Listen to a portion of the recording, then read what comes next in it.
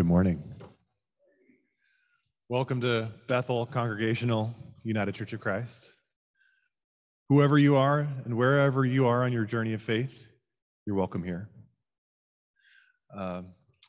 Welcome to those of you who are joining us in person this morning, and also welcome to those of you who are joining us over Facebook or on Zoom.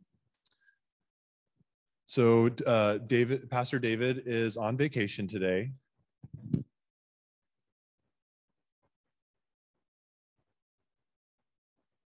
Getting an echo up here. Pastor David and Beth Astarte are both on vacation today, so I'll be your welcomer today. Oh, well, thank you. So we have a guest preacher today, and I'd like to introduce her. A native Wisconsinite, Molly Mitchell migrated to Portland, Oregon in 2008, joining organizations and communities working to advance liberation. She has served in nonprofit leadership, led justice initiatives, offered training, and facilitated transitional deep listening projects within her home congregation of Bridgeport UCC and the wider Central Pacific Conference. I also used to attend Bridgeport when I lived literally right across the street. My front door was facing their front door for many years. That's actually the first UCC church I attended. Molly holds a Bachelor of Science in Human Development and Family Studies and a Master of Science in Social Work, both from the University of Wisconsin-Madison. She is pursuing ordination in the UCC, very good, and is a current Andover Newton Seminary student at Yale Divinity School and serves as interim associate pastor at United Congregational Church of Toland in Toland, Connecticut. Please join me in a warm welcome of Molly Mitchell.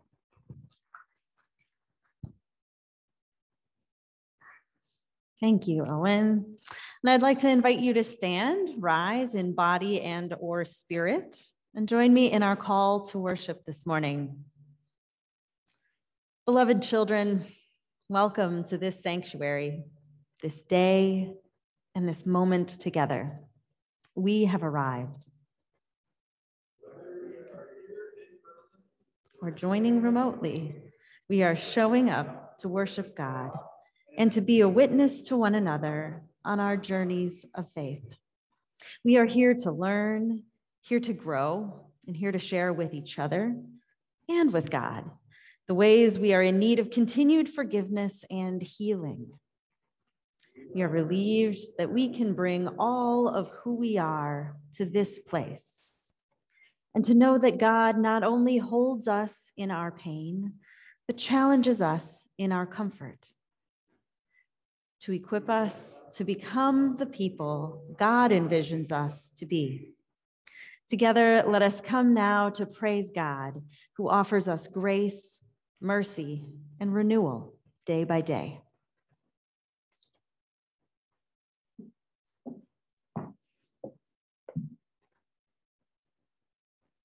We're going to join together in our own ways with this hymn, God of Grace, God of Glory.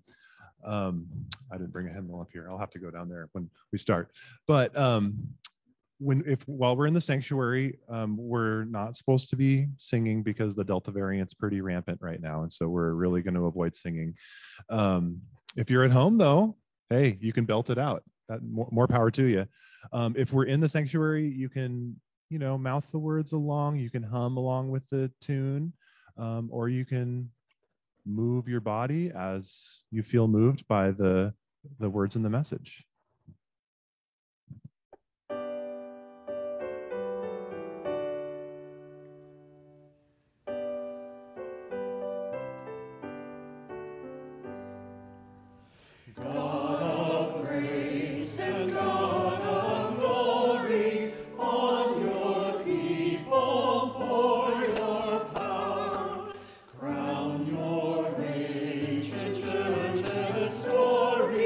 Bring it.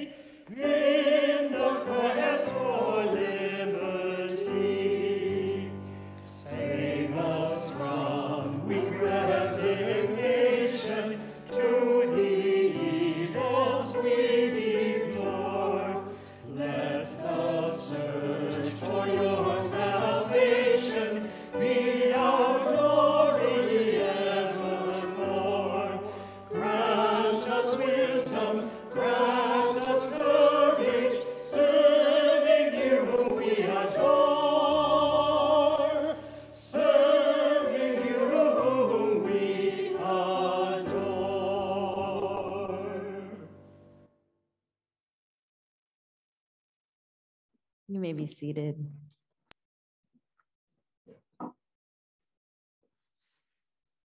Will you pray with me, church? Holy One, our prayer this morning is one of humility, openness, and a little bit of contrition. We learn from Jesus's example of how to change our minds, how to say we're sorry, and even when to simply walk away. In each of our hearts, may you work anew. In each of our relationships, may your loving care be found. And in our service, may we remember Jesus as the only Savior we need. Amen.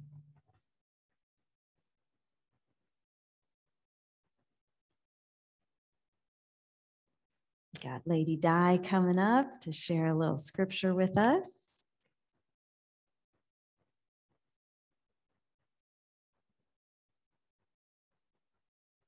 Thank you.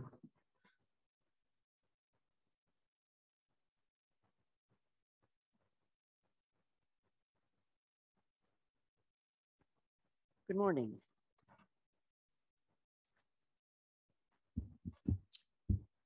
As a preface to the scripture, wisdom is the biblical term for this on earth as it is in heaven everyday living. Wisdom is the art of living skillfully in whatever actual conditions we find ourselves.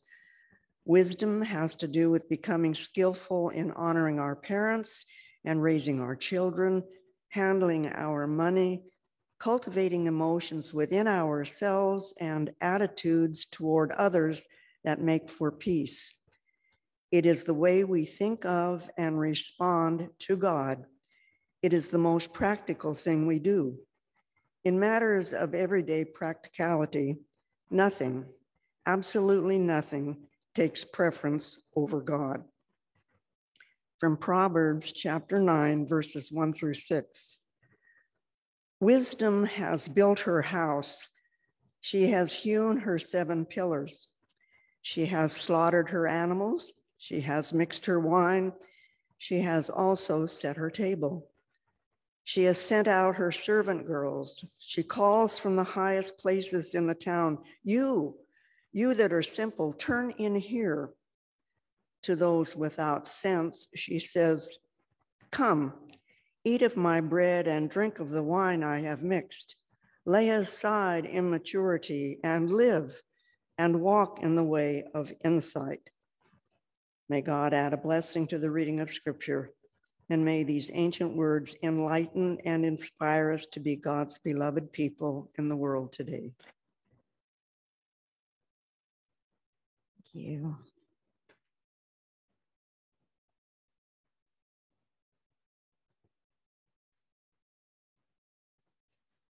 All right, thank you. Today, I'll be talking a little bit about kindness as wisdom. As Owen shared, I am a student at Yale Divinity School and a member in discernment here in the Central Pacific Conference.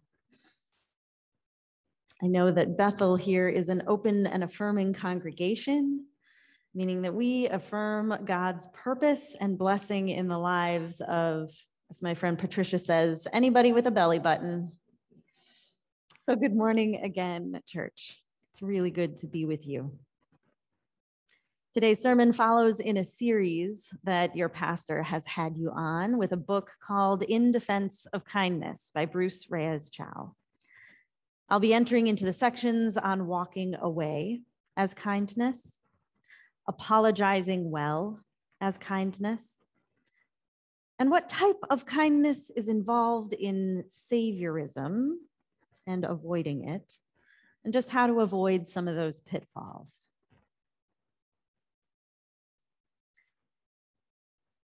In 2014, when protests around the death of Michael Brown were happening here in Portland, I got trained to be an intervener. And this meant that in pairs or in teams, I would be someone who would keep an eye on the outside of the gathering, We would scan the periphery of a vigil and notice who might be there to disrupt it in words or actions. It seemed like there was always someone who thought that the public display of grief was uncalled for. So sometimes they'd yell out obscenities, sometimes they would be carrying their own signs. But a couple of us, trained in mild de-escalation, would approach those folks together, one at a time.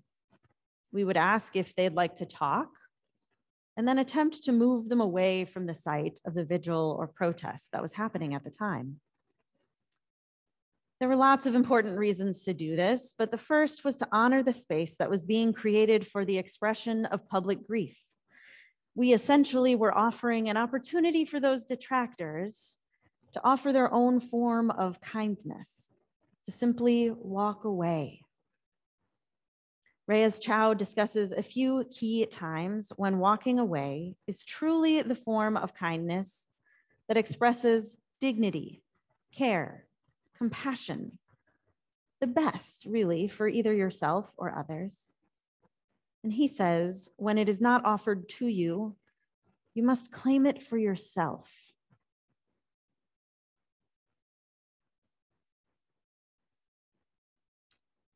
My first career in the nonprofit sector began in the field of domestic violence. Hundreds, maybe thousands of survivors were able to escape, to walk away from dangerous situations due to the network of support offered through various programs and people. We accompanied so many single folks, families who were walking away, making the transition toward loving themselves again, toward a nonviolent way of parenting, and toward a life of more freedom. In the book, Reyes Chow lays out how his mother left an abusive marriage as an act of personal kindness for herself and her children. For years, I had a frontline view of people doing the same thing, knowing that to stay often meant losing yourself. Creating a new perspective, a view that prioritizes oneself after a long time, involves maybe not just walking away, but setting a boundary. Being kind to yourself is not just walking away when it's the right time, though it is that. It's perhaps not letting yourself get hurt, or not maybe being quite the same as giving up altogether, abdicating responsibility, or foregoing your commitments. One of the spiritual leaders of the Black Lives Matter movement and the founder of the Embodiment Institute, Prentice Hemphill, has a particular quote that resonates with this type of kindness. And they say, "Boundaries are the distance at which I can love you and me simultaneously." The distance at which I can love you and me simultaneously. We often forget how to do both of those things. If there's a particular place in your life where walking away and setting a boundary would be a kindness to yourself, it might be time to make that change. I'd also like you to consider helping others recognize when it is time for them to walk away. I'd like for us to try to find ways to accompany others who are in the process of deciding to make that move themselves. In the same vein of kindness within yourself, a genuine apology can be really hard to do. It can be a difficult one to make. For some, knowing that you've hurt someone makes you beat yourself up a little bit inside. You aren't very kind to yourself when you realize, I really messed that up. But you're admitting that you're fallible, that you're to blame, you're only human, and something you did was hurtful or offensive, or both. Those are the things that are hard for me For others, it can be really hard to say that just we were wrong, especially if it feels like it's a misunderstanding, or if you feel like your actions were actually justified. Have you ever rehearsed an apology? Maybe in the mirror? Yeah. In a work setting before there was the undo button, God bless the undo, the unsend button, a blessing, a gift to us all. I accidentally CC'd someone on an email. It wasn't kind. They weren't supposed to get that email. It was trite, and it was full of reasons why the person that was CC'd was not a great person to partner with on a project. And they read the whole thing. Mortification is one way of knowing that an apology and seeking forgiveness is the right thing to do. Jesus also comes on in and tells us that if our sibling has something against us, we are to go and be reconciled to them. But you don't need to be ashamed or even have someone tell you to do it, to be able to just own when you've hurt someone. In my work in school, I'm interested in studying institutional repentance practices. And this includes a truth-telling component, a time of reflection, and also a time to make repairs. The apology process listed here on this slide is a part of the ways that maybe a company or an organization, not just an individual, should begin to think through what is theirs to own. What is their responsibility? And how can they make things right? Individually, we often have a few things we can say to prove that we're trying in earnest to change. When a whole organization, maybe their policies, procedures, practices, when a whole organization is wrong, however, and people have been harmed for a long time, say queer people in the church or those who survived sexual abuse and assault, this can take a while. Often in the process of organizational change, whether that's in the church or within our companies, what we're apologizing for is something that maybe we thought was a good idea at the time. Maybe not intentional malice, but a way of operating that was hurtful to maybe a whole group of people. So one particularly atrocious example of this that I find myself brought back to based on where I'm going to school is the translation of the Revised Standard Version of the Bible. That translation happened with a big team of people at my school, Yale Divinity School. There's a whole room called the RSV room. We honor that work that was done there.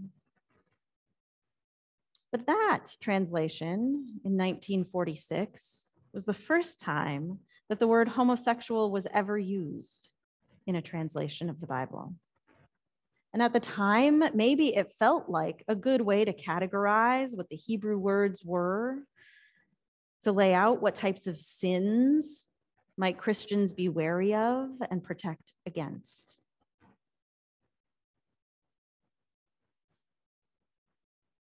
If you can consider with me why you became an open and affirming church, I wonder what that means in your practice together as a community. Whom do you celebrate? Which translations do you use?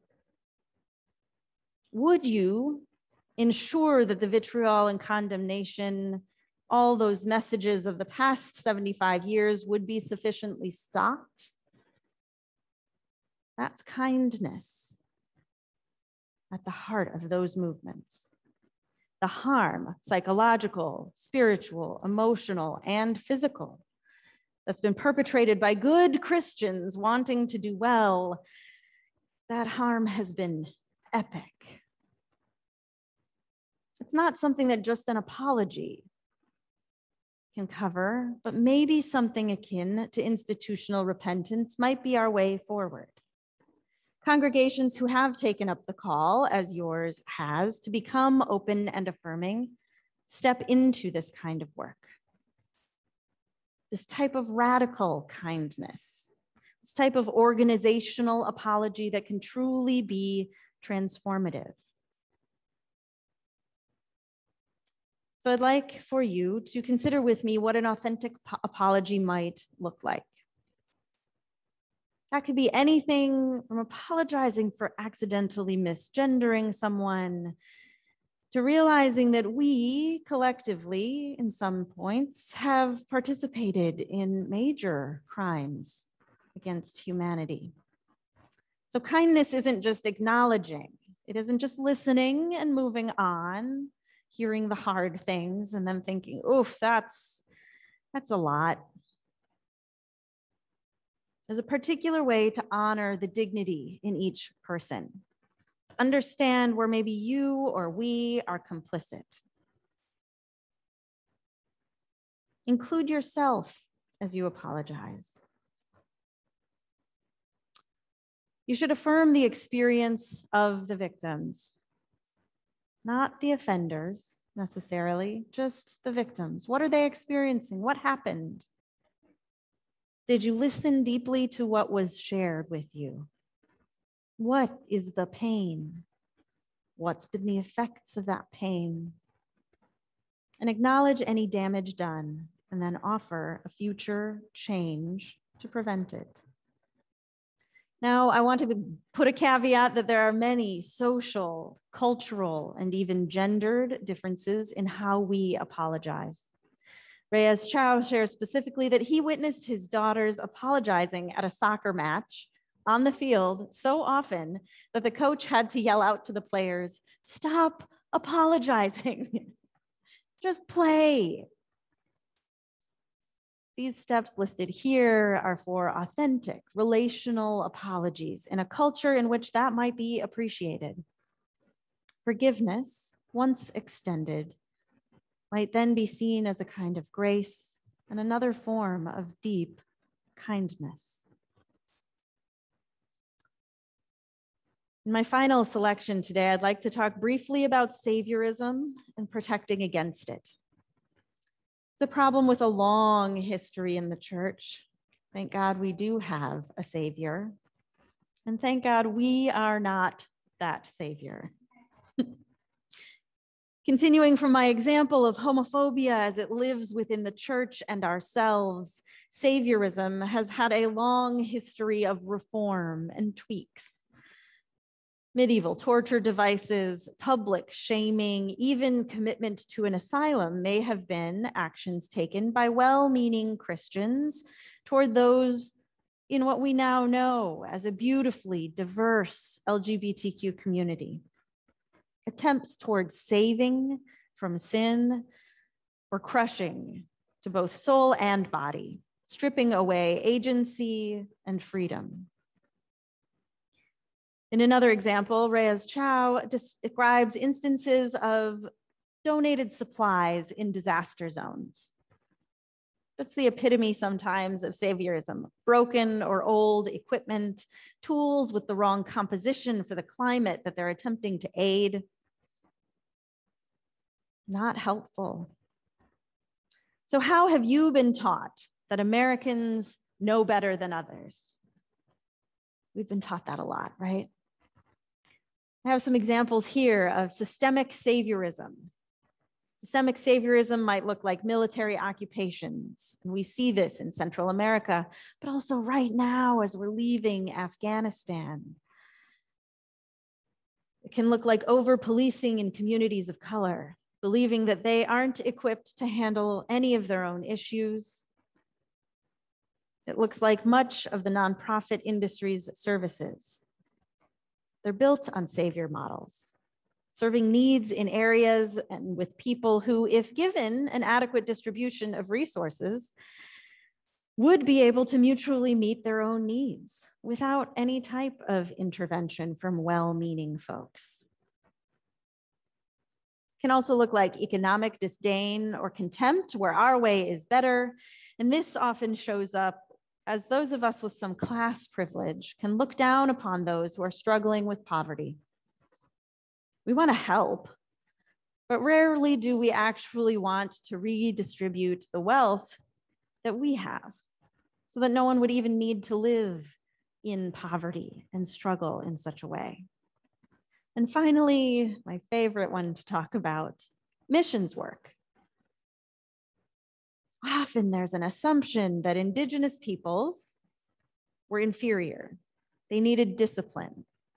They needed to undergo drastic changes to not only be acceptable in culture, but to have a chance at participation in the work of Christ. This is a type of saviorism that Christians brought, but not what Jesus tells us to do. So how have you acted in ways that take away someone's agency or dignity? Listed here, again, some individual saviorism examples. First up, thinking that you know what someone needs without asking them. Often that happens in major disaster zones. Folks send all kinds of supplies when what they really need is an influx of cash. They need an influx of helpers to rebuild. They don't necessarily need old clothing, used toys. Giving gifts that aren't helpful to one another can be a type of saviorism. Our favorite bootstrap mentality here in the US, believing that any change is supposed to happen without mutual accompaniment and support, that we'll just do it on our own. The phrase, if you just do this, if you just put down the drugs, if you just stop gambling, if you just change how you cope with your trauma, then you'll be better. You thinking that you know how someone should cope with their issues is attempting to insert yourself as a savior. And then finally, acting on behalf of someone who could do that action themselves. My sister is a capable woman with Down syndrome. She, like most folks with disabilities, has often been infantilized. And folks often assume that she can't do things that with a little support, she can totally do on her own. She rides the bus, she works 2 jobs, she participates in Special Olympics, and lives in an independent living situation. Her capability, though, is often bolstered by us as a family stepping back instead of stepping in. Our role in offering kindness in the face of those learned beliefs listed here is to protect ourselves against falling into saviorism. Falling into it is easy. It's what we've been taught. We think we need to go. We think we need to go somewhere to save somebody who's suffering. One way that also shows up is racist ways. White folks think they need to go to Africa. They need to save the babies, save the children. From whom do the children need saving? What processes got us there? What practices were in place? Which institutions were complicit? These are the ways that saviorism can show up, and ways that we can understand our complicity and start to either offer an apology, start to think about how we want to walk away. Our scripture reading today was one that embodied wisdom. It gave her a table, a voice that called out to those who might need a sustaining meal. Wisdom calls us in to live, to walk in the way of insight. Wisdom is personified in this text, brought in as a device for us to consider that invitation in a more relational way. Maybe the ways that we might also imagine God to be calling us in, to bring us in, inviting us to sit down to a meal, to commune with one another and live in a different type of way. Reyes Chow has brought insight into our midst, here in centering kindness. Kindness in so many forms, you've already seen, and in a variety of places. Kindness as healthy boundaries and making the choice to walk away. Kindness as an authentic apology in the repair process. And kindness as a protection against saviorism. Wisdom, should we heed her call, offers us a table set with nourishment, with company for this journey, and with all the tools we need to move into an uncertain future. Let's go. Amen.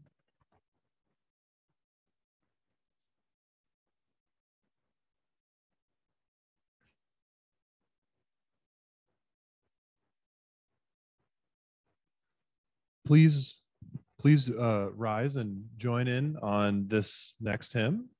We'll be singing, "Oh My Soul, Bless Your Creator," number 13 from our hymnal.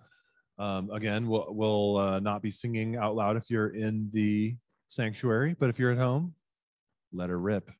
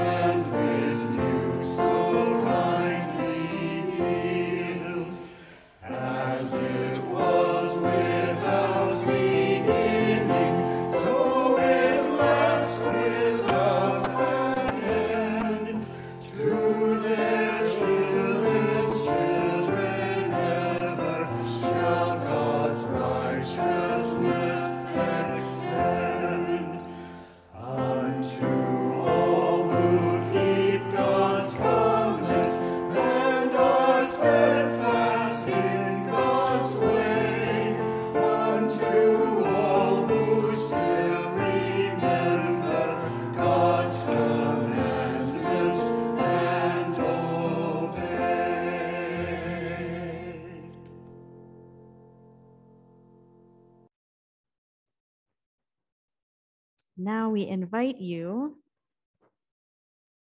to give. If you are online at home on Facebook or on Zoom, you know the link to give. If you've already pledged, made those donations, I offer a gift of thanks. There's an option if you've brought your offering. There's a place in the narthex in offering plates. I don't think we have offering plates in the sanctuary. They're just on your way out. So don't forget to do that.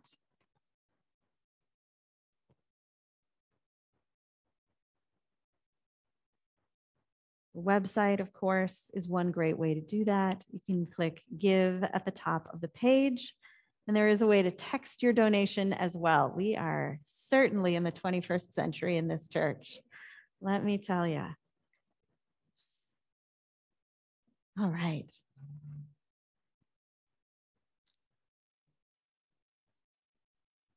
Pray with me in our prayer of dedication. Holy One, we offer what we can to you today.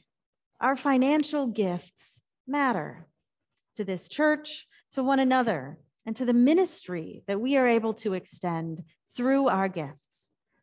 May those offered online, through text, in our pledges throughout the year, and even in person here in these offering baskets, may they be commissioned.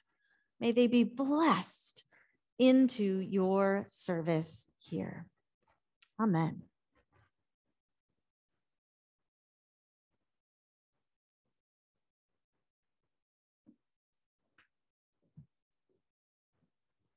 And I want to thank all of our music volunteers who week after week take the time to sing with me. I prepare a little track that they put in their headphones, and they sing along with my voice, and they sing into their smartphone. And week after week, they send me those tracks, and I mix them together so we can have some hymn singing in the sanctuary. So I just want to thank those people who take the time to do that, because it really makes a big difference in our worship.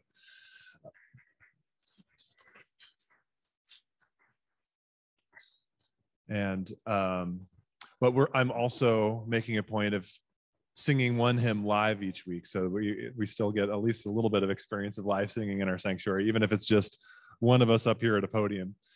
This week, our live hymn that we're going to sing is "Like a Healing Stream," number 73 from our Sing Prayer Praise hymnal. Feel free to rise and hum along if you're in the sanctuary, sing along if you're at home. This is one of my favorites. Take it away, Chad.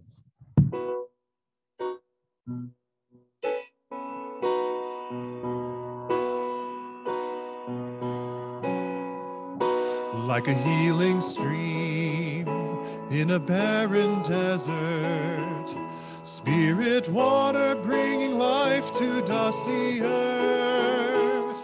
God is trickling through our lives as in a dream unfolding, promising revival and rebirth. Like a healing stream, like a gentle rain on a thirsty garden, spirit water come to nourish tiny seed. God is bubbling through the soil to coax a new creation, yearning for an end to want and need. Like a gentle rain, like a river strong with a restless current, spirit water rushing on to distant shore. God is carving out a channel in a new direction, calling for an end to hate and war. Like a river strong, like a mighty sea, reaching far horizons, spirit water with a love both deep and wide. God is working in our hearts to shape a new tomorrow. God will always challenge and provide. Like a mighty sea, like a river strong, like a gentle rain, like a healing stream.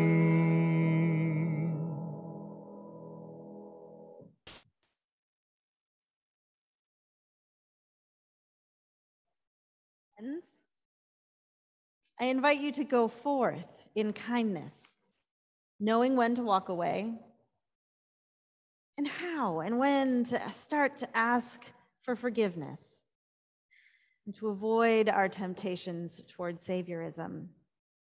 May we each accompany one another into the presence of wisdom and into the presence of kindness. Amen.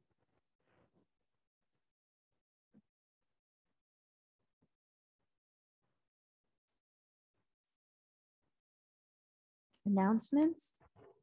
That's you. That's okay.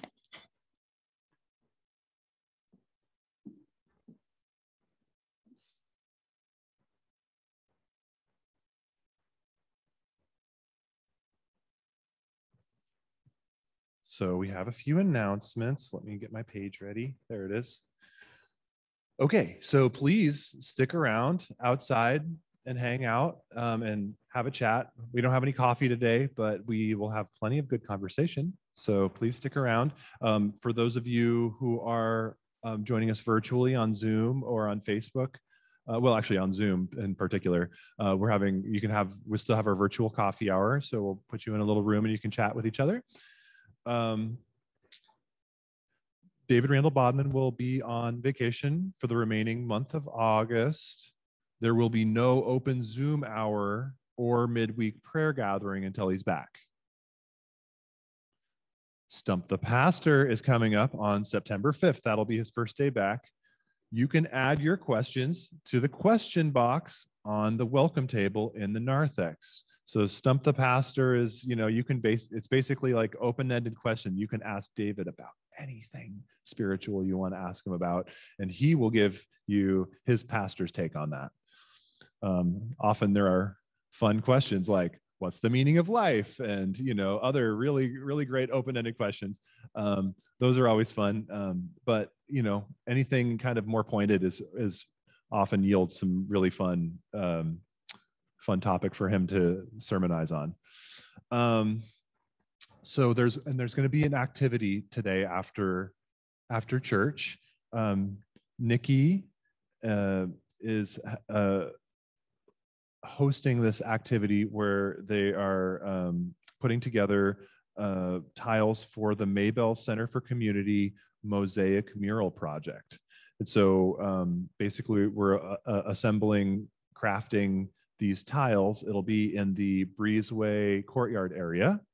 And Nikki will have more information about that after church if you want to participate with that. And I think that's about it for announcements, unless I'm forgetting anything. Anybody? No? Okay. I think that's about it. So please hang out and enjoy Chad's postlude before we go hang out together outside.